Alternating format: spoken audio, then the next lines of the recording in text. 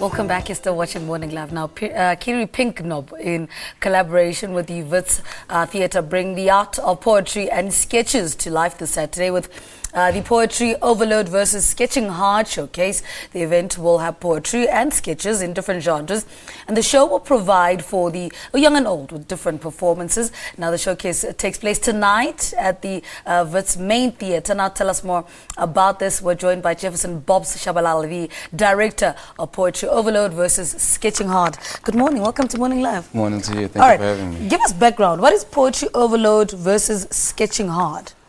So we're working in two forms. We're doing spoken word performance, and then we're doing comedy performance as well.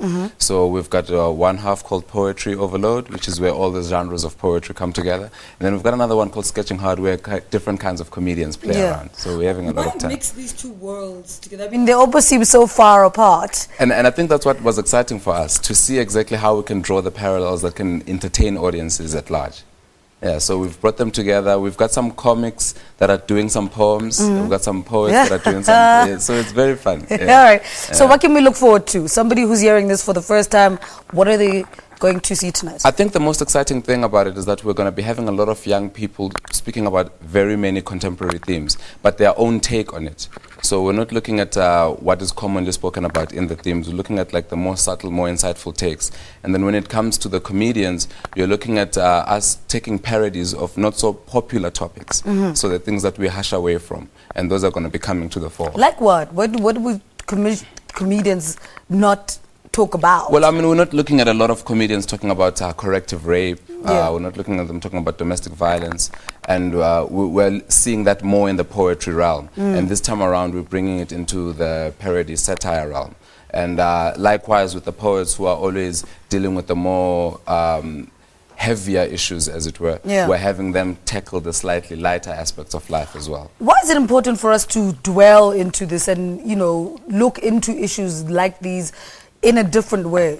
I think it's also because a new voice is emerging in the artist's scape as a large whole. So we've got a lot of young people writing new material. We've got a lot of young people performing new material. And in a country where we've got such a great legacy of great artists, we can easily fall into the trap of doing the same old and same old. And it's quite nice for us to see what the young people have got to say and what they've got to do. So with a dynamic young company of about 15 performers, people can expect a vast array of many things that are going to be very intriguing and entertain them. Talk to us about these comedians and these poets that are part of this. How are they selected? Who are they?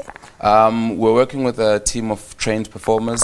So we're working with Jeremiah Mtonga. We're working with it's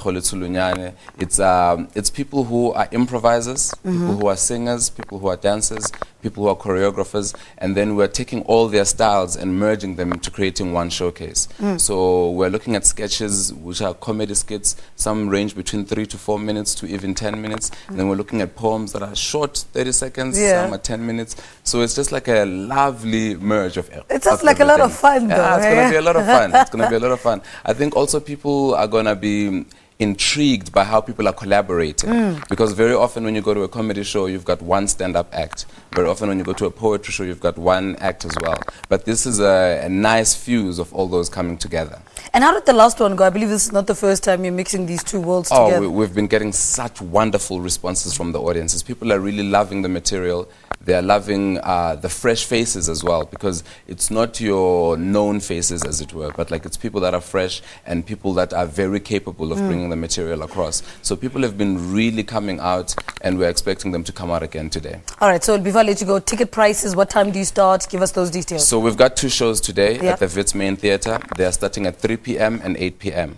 Ticket prices are 85 Rand at the door. All right. Bobs, thank you so much for talking to us. Appreciate it. He is the director of Poetry Overload versus Sketching Hard, Jefferson Bobs Tshabalala at the Wits Theatre today. Well, let's take a break. Stay with us.